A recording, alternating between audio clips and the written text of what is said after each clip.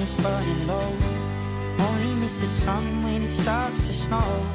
Only know you love her when you let her go.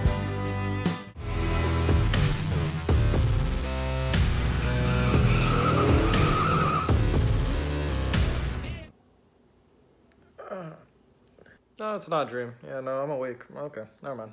Alright, so I'm recording this on my phone mainly because lighting is better. It's honestly better in the living room. And also because I have something uploading right now. It'll probably be up on the channel before this video's up.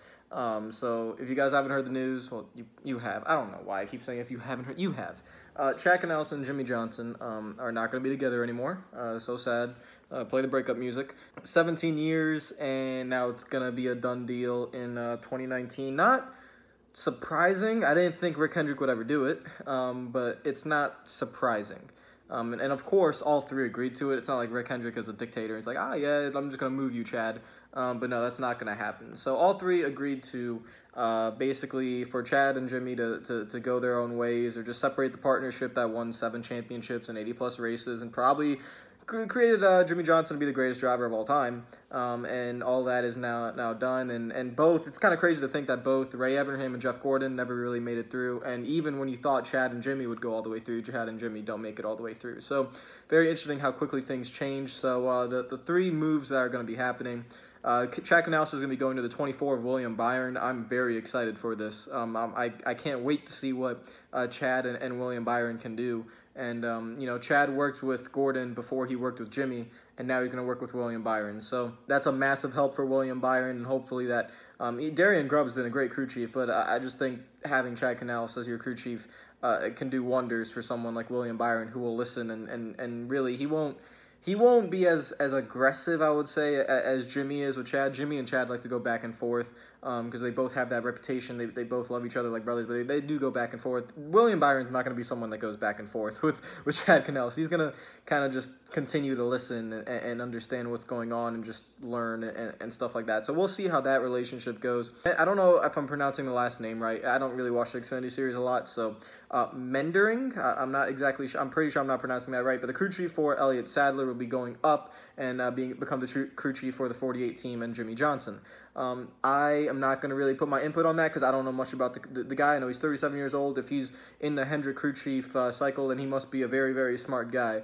So I'm not really going to offer an opinion to it. Good luck to him. Good luck to Jimmie as well. I think something needed to happen to the 48 team.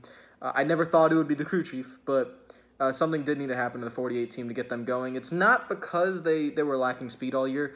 All the Hendrick cars have been lacking speed all year. It's the mistakes the 48 team was making throughout the race that was not working. And that plays a part into the team aspect, and they had to change it. And then the final change will be Darian Grubb, who will be promoted to technical director and executive leadership role supporting Hendrick Motorsports engineering and vehicle development resources. And he is currently the crew chief of the 24, but he will be moving up to the executive leadership role.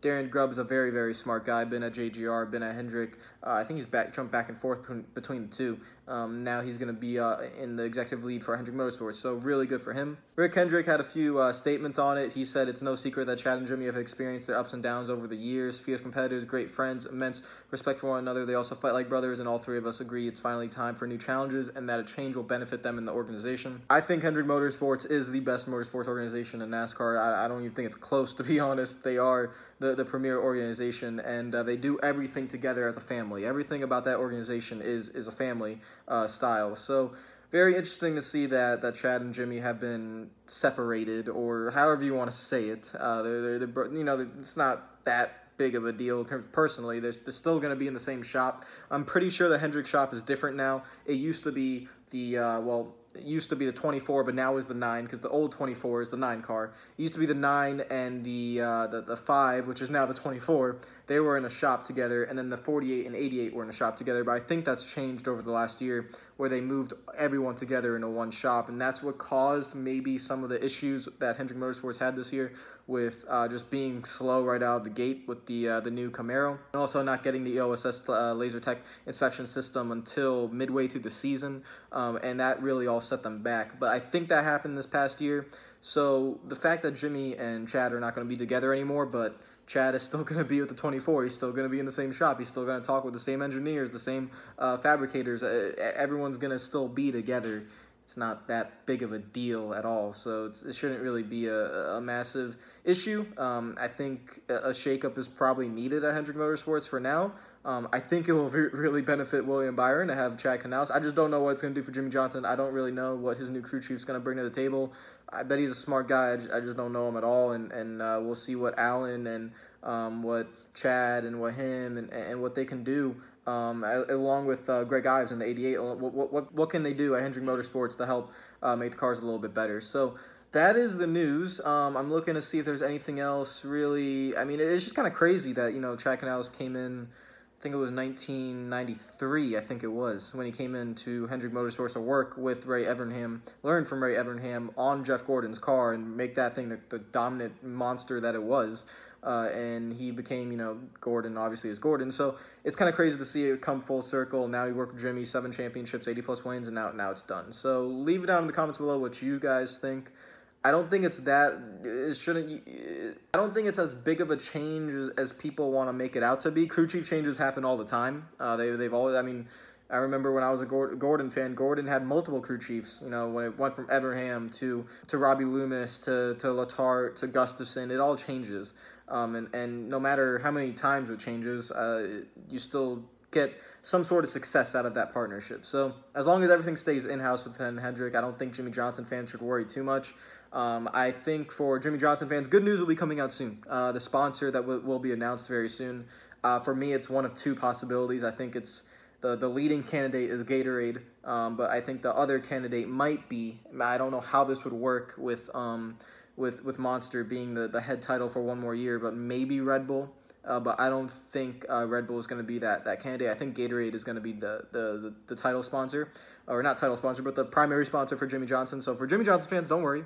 Things are going to, I know this might not be the happiest news for you because Chad and Jimmie, but Gatorade's going to be coming in soon, I think, and you'll get, hopefully, a better 48 car next year. I think we all know the 48 team was horrible this year, and they just need to do better. This is the answer to that. And so comment down below what, specifically I want the 48 fans. I want everyone to comment, but 48 fans, what do you think? Because I know it's odd to see your favorite driver get a crew chief change, but let me know what you think of the change. I think it's going to be a positive. I don't think you guys have much to worry about. Can't really get worse than what happened this year.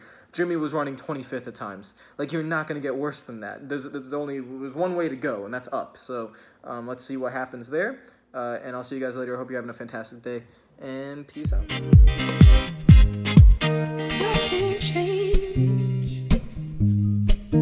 Even if I tried, even if I wanted to, and I can't change. Even if I tried, my love, she keeps me warm.